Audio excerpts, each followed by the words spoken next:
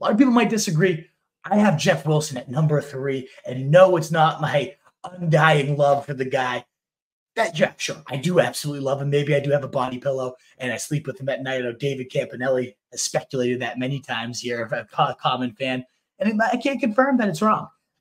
I've always really liked Jeff Wilson just because he's such a hard-nosed, no-nonsense, lunch pail, get in there, go get your yards, and dominate. And he's a really, really solid fit for this zone scheme. Been playing in it for years with the 49ers, then came over from the midseason trade. And after that trade, I think a lot of people forget he took that job over immediately from Raheem Mostert. 16.2, then 22.3 fantasy points in his first 2 games as a Miami Dolphin. Did Jeff Wilson have? Was the running back 8 and running back 7 in those 2 games. And then he got hurt after having 12 points in the first half against the Texans, struggled to kind of regain his footing the rest of the year, then wrapped up, okay, solid in a committee, 11, 10, and 9.4 fantasy points to wrap up the season. Was a top 30 running back for all 3 weeks. But those first couple games, what I cling to, he was looking damn solid. And we've seen that. Jeff Wilson put up 3 touchdown, 30-point days multiple times across his career. Huge ceiling, which is, again, seems just so hyperbolic and just nuts that I'm hyping up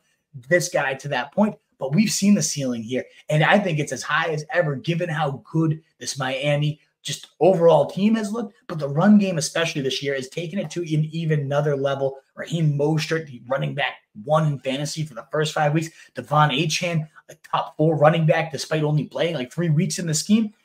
Who knows exactly how the work's going to get distributed from here on out, but Jeff Wilson has been activated. We know he's thrived in this offense before. No, he doesn't have the speed element that Mostert, Achane, some of these other backs that Mike McDaniel covets has, but he has that touchdown nose for the end zone. Definitely has that type of role within him, and he played above Mostert most of the season last year too when he was healthy. So there is a chance that Mostert breaks down or Jeff Wilson just comes in and gives a 40% role. Give me someone that's 40%. It's just one of those things where I want any piece of this offense I can get, and I'll pay 25, 30% for somebody who I think could have a huge touchdown equity at minimum in this scheme. So Jeff Wilson, I love the guy. I think this is the best possible setup for him. You do want to also shout out here, though, Chris Brooks in the deeper leagues. Jeff Wilson's been on an IR forever in my league. Somebody's been stashing him. Well, check out Chris Brooks. You might ask, who is this kid? Rookie, undrafted free agent out of BYU.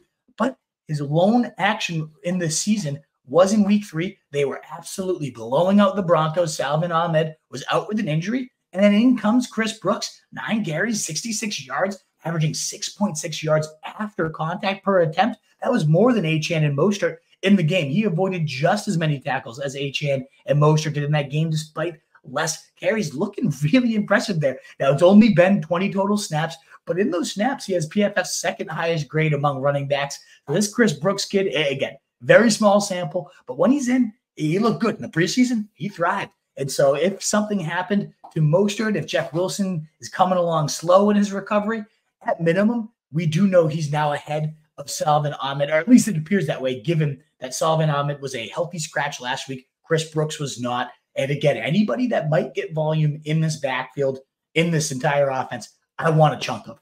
I will go after. So if you don't have the money to get Wilson or he's not out there in your league, but you have those deep benches, check out Chris Brooks. Could see this kid emerging in upcoming weeks here. What is up, you fantasy wolf? Thanks so much for tuning in. If you haven't already, share your thoughts in the comments, check out some more videos, and join the newest Wolfpack by subscribing below.